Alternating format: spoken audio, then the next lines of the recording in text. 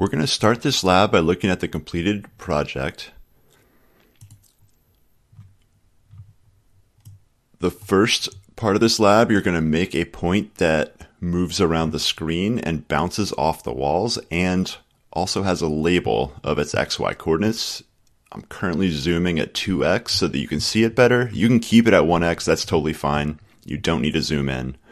I'm just doing it so it records nicer. So this is the first part. Now, how do you make it bounce off the walls? Well, you have to check the x coordinate doesn't get too big. If the x coordinate is too big, it will leave the screen on the right. If the x coordinate is too small, which is going to be less than 0, it'll move off the screen on the left. So that's how you stop it from going off the screen. The second part, you're going to draw a target on the screen in a random location, and the point's going to chase the target. You can already see that there's an issue where when it gets close in one of the coordinates, so in this case, the y coordinate's increasing, decreasing, and here the x coordinate's increasing, decreasing when it's too close.